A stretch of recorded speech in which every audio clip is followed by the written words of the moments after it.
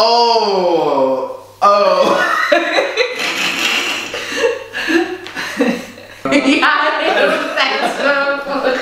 she's like, hello. Are you ready? Hi, welcome. Welcome, dear listeners. We'll be soon going to podcasts, so we should be saying listeners and viewers at this point, right? Okay. Welcome to Olave Talks. Olave Talks, what's Olave Talks? I always kind of explain what Olave Talks is. Olave Talks is a project that we started about earlier this year. We started in 2018, earlier this year, and the project is centered around inviting really awesome, cool, and inspiring thinkers, doers, makers, creators, activists that I come across, mostly in the Netherlands at this point.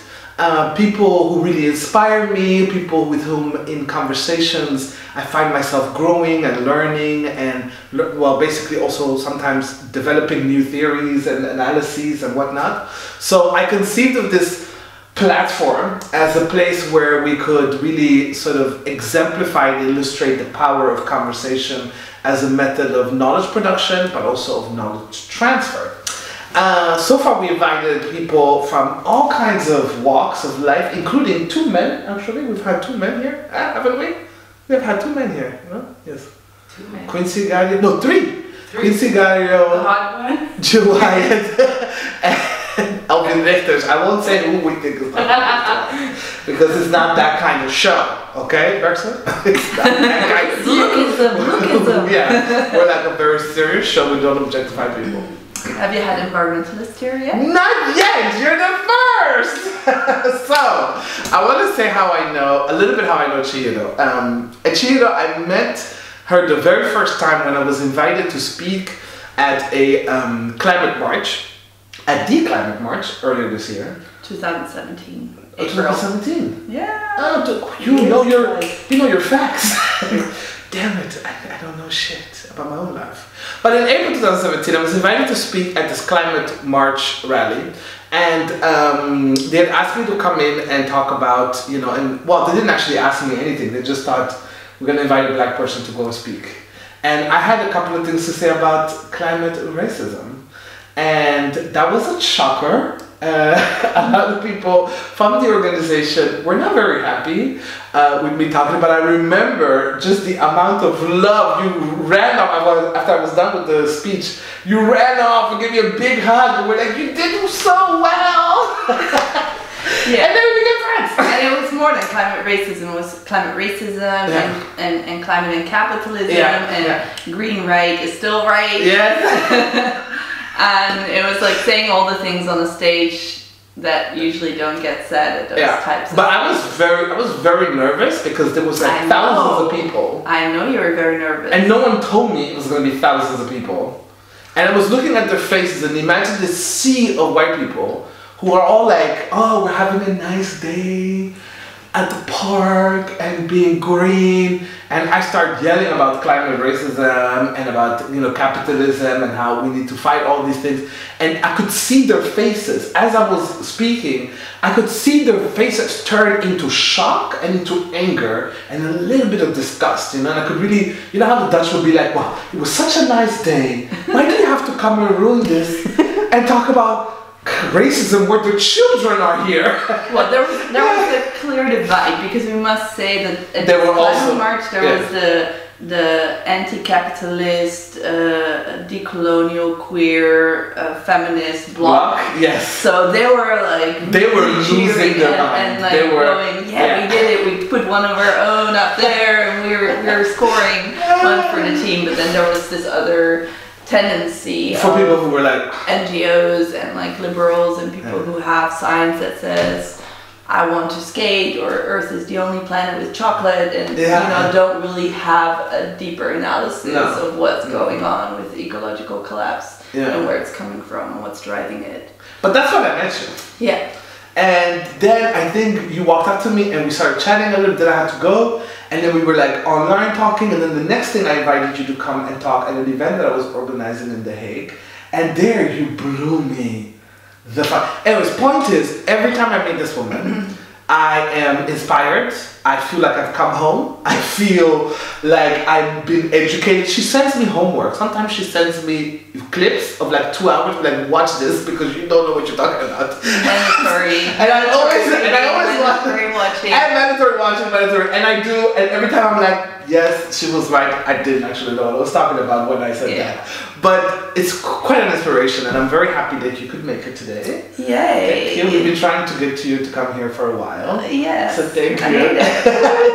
I also love that you also brought already homework for me. Look at this. But we'll get to that, right? We'll discuss this. Yeah. Or do you want I'll do a quick sneak preview because one of those things, like when I watch something, I want to like, what are we going to talk about? Yeah. Please break it down for me. Give me Really? Yeah. Okay, yeah. So yeah. I don't know. Yeah. But I'm just hoping something exciting will happen. Yeah, so climate racism and climate and decolonization will definitely be on the table. And so for that, mandatory reading is Red Skin, White Masks, obviously on Frantz Fanon's book, and it tells you a little bit more about the Indigenous meets socialist analysis of decolonial struggle. Everybody should read that. This is the one I'm digging. We'll put this in the text description of the show below the titles, huh? This is a new book that I'm still reading. It's not a light read, but it's still mandatory for everyone if you want to understand fascism. And what I really appreciate about this writer is also that he actually raises the question that we need to decolonize anti-fascism. So more about that later. And then if you want to do anti-empire, anti-imperialism, you got to know your biggest empire. You got to know the foundation of the United States and its genocide and the way that really functions in the world today. So I'll definitely raise some issues that are raised by this wonderful woman, Roxanne Dunbar-Ortiz. Nice! We've got some reading to do. It's also around, I hate consumerism. I was about to say this is a perfect time to buy your friends some presents, but no, let's skip that. No, don't do that. Don't buy anybody presents. Buy yourself a book, okay? Yeah, but activists also deserve some presents. That's true. We're always proving ourselves and trying to be, the biggest, best versions of ourselves and improving our collective power dynamics and doing so much homework. So it's kind of nice when we get spoiled sometimes a little bit as well. About that. So about activist attitudes. Yeah. And these power dynamics. These power dynamics. See, I segued. The power dynamics. Yeah. I have heard you, and we've spoken on this. We've spoken about sort of these power dynamics that we inherit from that in climate justice. Well, not climate justice. In climate groupings and initiatives and activism circles and communities. That there are power dynamics that we inherit. Could you talk to us about some of these? Sure. So let me zoom out a little bit about who I am and what I do. Okay, what do you do? So I've been an activist. I started counting my activist life since 2008.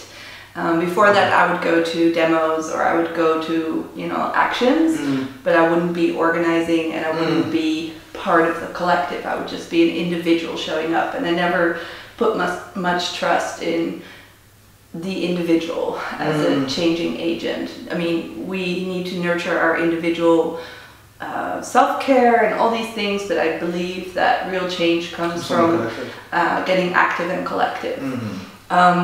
So in 2008, I actually started in the movement against war and imperialism, and especially against NATO, because NATO had its 60-year anniversary in Strasbourg. That's when you started actually organizing. Well, that's when I got recruited, so to speak, to really go on a bus and go for a couple of days in direct action in Strasbourg, when it was a red zone, all militarized by 30,000 cops, and unions were kept at the border from Germany, and the whole thing, and that was. I mean, like really, sort of these very dystopian. Black helicopters, diving over the field at night to keep you awake, like these kind of torture tactics of destabilizing and black bloc protecting the roads from tanks coming up and but also that is all of that is really put in place to protect warmongers basically from people who are basically fighting for peace.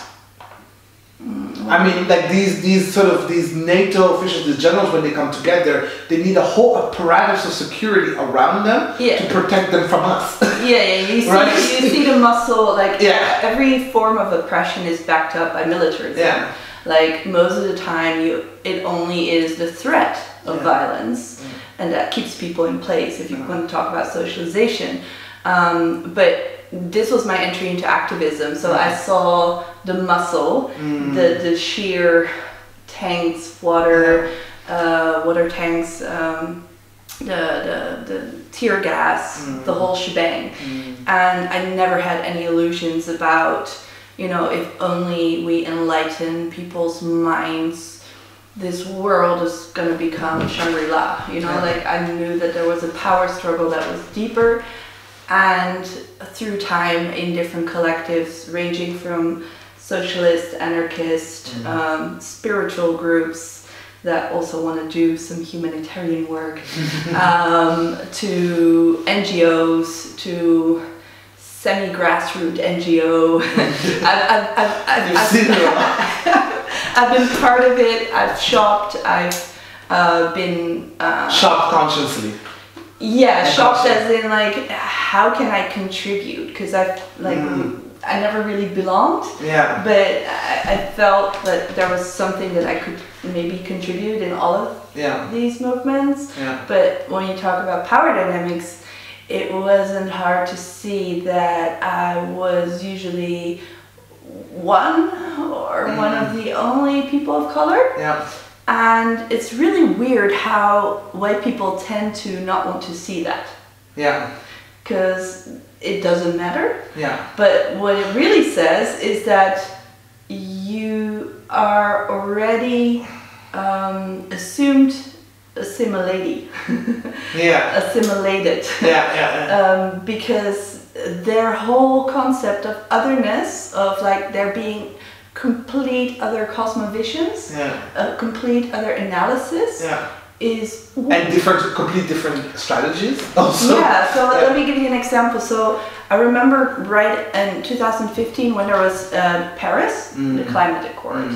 So a lot of people on the way to Paris, the big climate UN summit, which is every year, so there's nothing new there, and every year they pretend to do something. There's a lot of greenwashing. This is a general no, but it's also a big moment for green movements to mobilize and kind of do coalition work and united front work for lobbying and pushing and media. But in Paris in particular, there was a very sad thing that wasn't really given space. The fact that that climate accord is a genocide accord. And it was celebrated like... not just by... And the only communities were like, hold up. What the indigenous communities go like, wait a minute. Why is everybody happy about this thing? And a lot of the things that were put in it were things that were already on the agenda in Copenhagen. And in Copenhagen, it was sad that the accord had failed because of militant third world countries that said this is genocide, it's not going down. Whereas in Paris, it was pushed through, and where a lot of grassroots communities raised the issue that human rights have been eliminated. The indigenous people demands were eliminated. There's no climate debt or anything in it.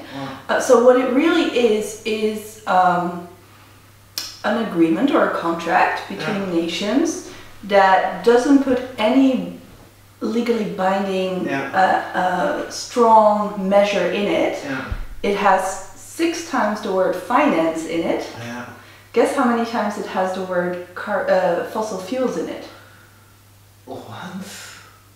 Guess. Don't tell me there's not one. Are you kidding me? 0. So even if you are the most superficial climate activist, how is that gonna really pinpoint, how is it gonna give an analysis of the problem? It doesn't, no.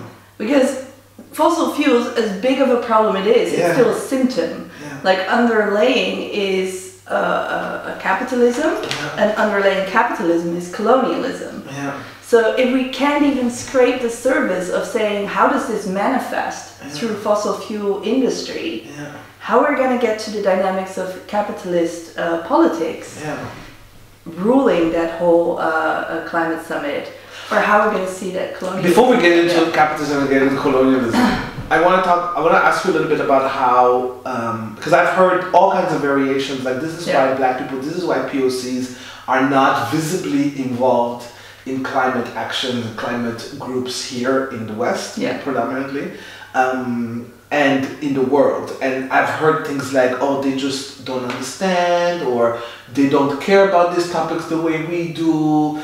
I have heard, people claim that, we're just not as educated, that we don't really understand the things. And for me, like a lot of these dynamics and all these, even the reasonings people are giving are rooted in racism.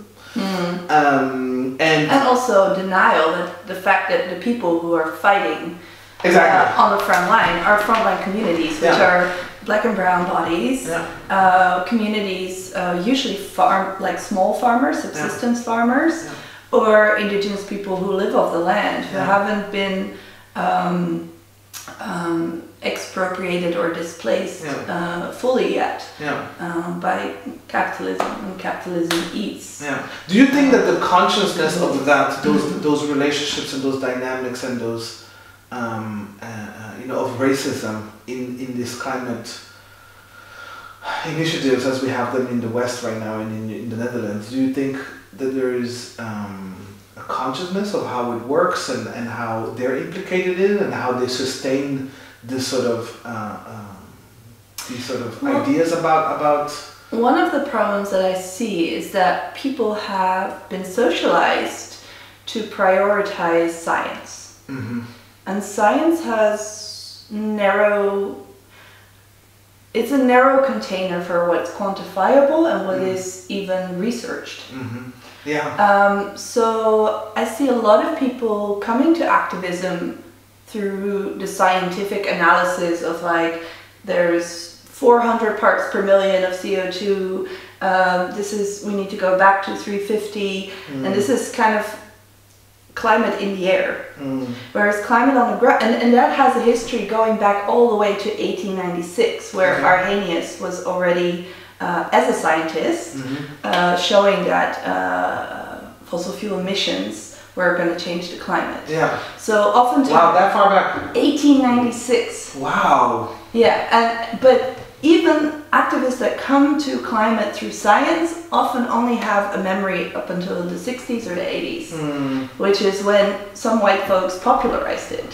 So not only is it contained by science, but it's also contained by popularizing what's on TV or what's in the big books, because Arrhenius wasn't a big known celebrity in our history. But to me, like my first environmental defenders are people like Tecumseh. I'm probably butchering his name, but he was a leader from the Shawnee, and he used to say that his encounter with the white race was one of colonialism, and he saw how the white race was a monster, and it's always hungry, and what it eats is land.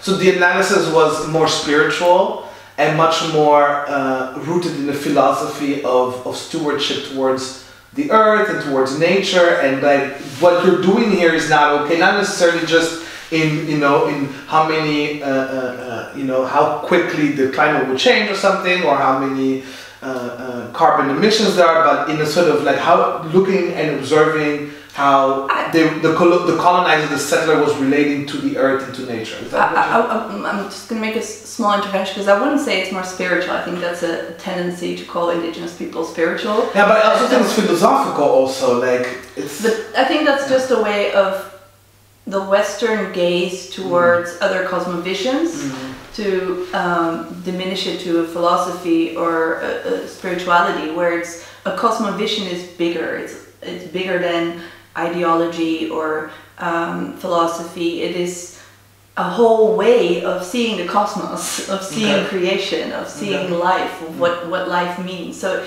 it definitely is spiritual, it definitely is philosophical, but I think cosmovision contains a bigger container again. And I think it comes from a pretty physical analysis that when the white race came to the US, it broke the contract of reciprocity. I mean, indigenous people had cities, indigenous people managed forests and cut down trees. It's not like they were nature sparing. I mean, they ate salmon, they weren't vegan, you know. But oh no, you didn't. I mean, we're gonna have like all white vegans trolling us. Like, what do you mean? No, but so I've been a vegetarian all my life, and I feel very lucky that I've had this lifestyle. But I think it's so hypocritical to. I personally think that the way that they have in the West, the way they've talked about veganism in such a universal way, it's just so intellectually poor. Like, I'm vegan, but I am also very conscious of the relationship to animals and to nature in Burundi, where I come from, is completely different. So any of the arguments that I have about veganism in Burundi don't make sense, right? So, for example. Yeah, because I'm still. So the cosmovision is cyclical. So it's reciprocal and it's cyclical. So if I eat a salmon or if I kill a bear, I am therefore responsible for the bear population to thrive. Part of that bear becomes me, and that makes me responsible for the general welfare of the family. And so what we see both in industrialization but also in early colonialism and the total warfare on life of conquering that land and the people. Total warfare on life. Total warfare on life. That's deep, that's hard, doesn't it? No, but if we look at how the white people colonized the Lakota, for example, they couldn't do it through warfare of weapons, because the Lakota people knew the land way better.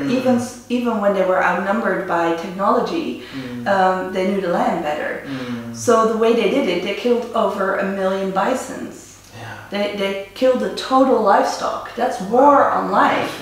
That's like destroying an ecology so nothing can live on it anymore. So you subjugate the previous stewards by destroying the land. And that hand-in-hand policy of destroying places and people is something I see very little in our understanding of our climate crisis. That with the destruction of places comes the destruction of people.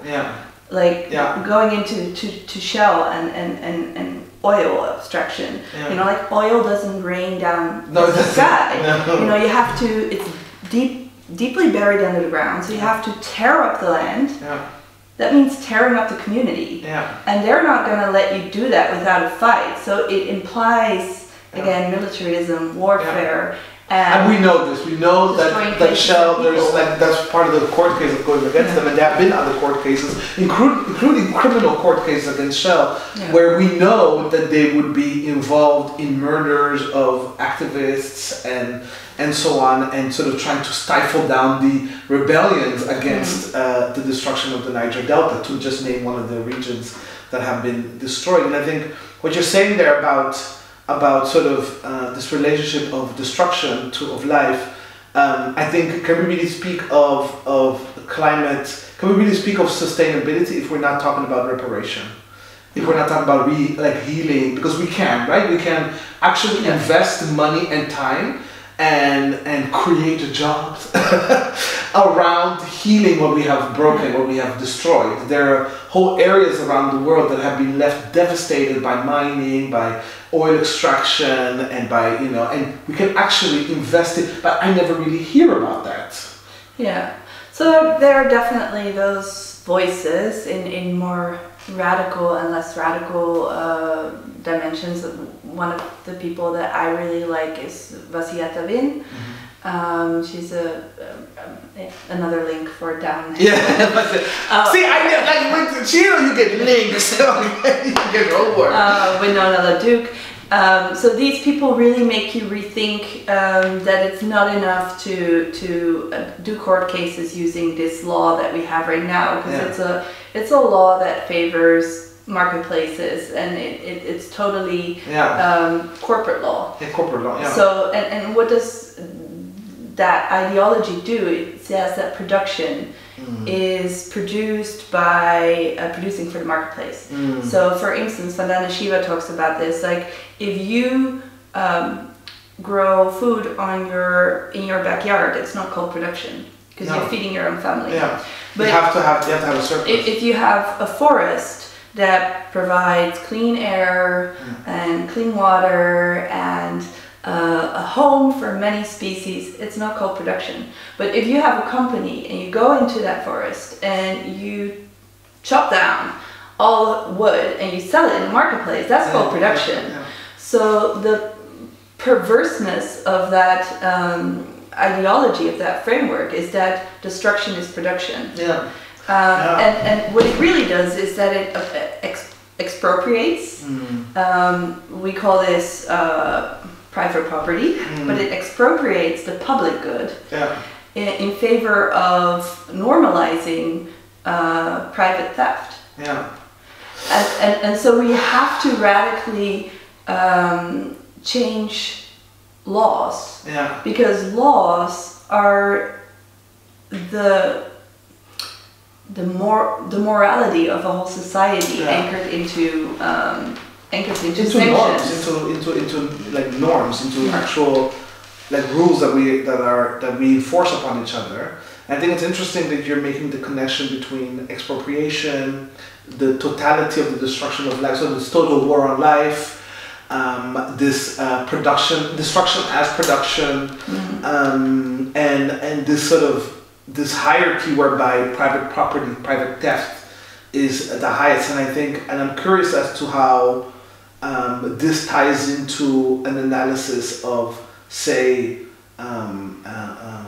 of decoloniality. Like how do we move from that, what we have, into decolonizing well, not just our climate justice movements, but the world, you know. Like, and I wonder, because sometimes I think about like what would be the outcome of a decolonized world, decolonized global order, and I come to the conclusion that a lot of these things, the way we live our lives, would have to stop. Yeah. We would have to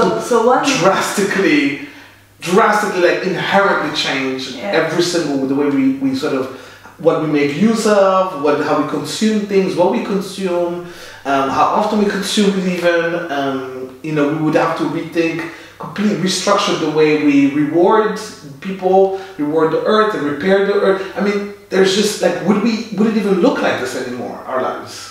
Of course not. It would not. No. I mean, one of the things we forget most, I think, is that every city lives above its budget.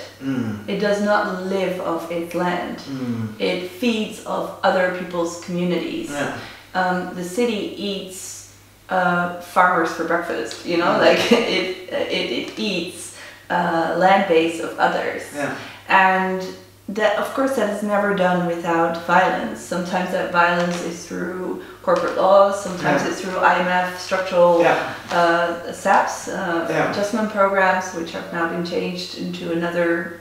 But it's still going on. But the same thing. And these type of measures, they can lower the life expectancy of an entire country. So that's deeply, deeply violent. So this extractive relationship to the world and to in favor of of sort of the consumer, in favor of the people with wealth and possibility, that would have to stop. Well, it's gonna stop. It's going to stop. Yeah. Oh, really?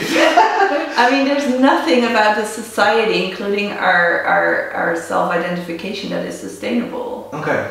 So, of course, it's not going to be sustained. Yeah. It's just a matter of how is that collapse going to look like. We're in free fall right now.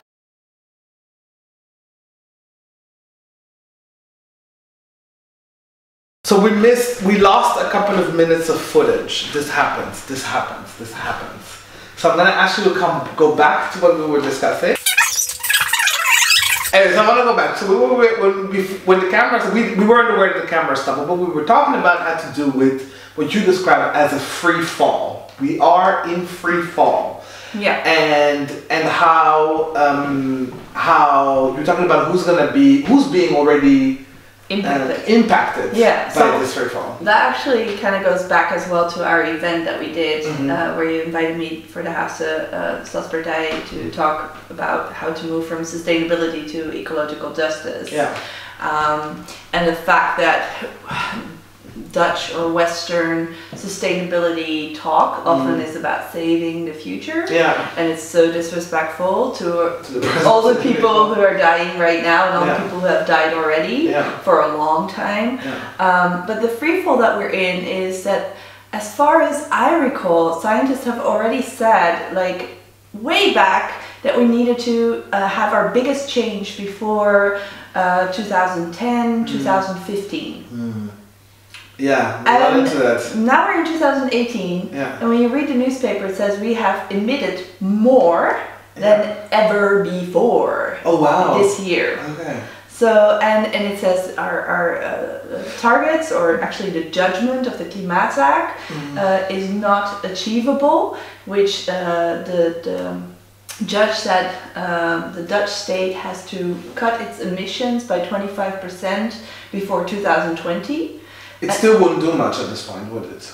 No, and it's too little, too late. So I also hate, like I've been in this carousel for more than 10 years, how people keep saying, it's almost too late, it's almost too late, it's almost too late. I'm like, how many chances do you think? But the hope is a business. Yeah. So if we can see that we've been too late for many things, that we've been more than a century too late to really cushion the blow, then it doesn't mean it alleviates you from doing anything. Yeah. It doesn't mean that your life is still that you are, as a person, still should ask yourself, what is purposeful? Yeah. And I think then we really have to talk about justice. Yeah. Because we know this impact, this collapse is coming down, and who's going to come down on hardest?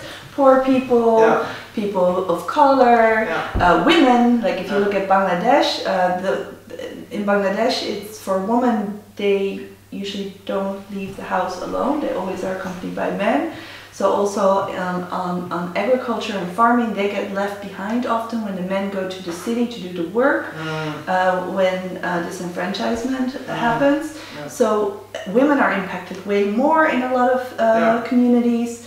And if our environmental movements are not about justice, and also like one thing that I think we don't talk enough about is that migration, because of climate change or climate disruption, or wars and so on. I like climate disruption. I like it much better.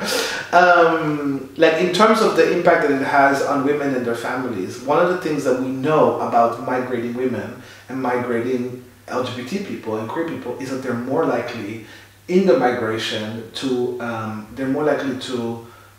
experience or be the victims of sexual violence. Yeah. So like in Canada, there's a lot of murdered or missing Indigenous women, and one of the signs that I seen one of the girls with is like they trespass our land, they trespass our bodies, like they trespass our land. Yeah.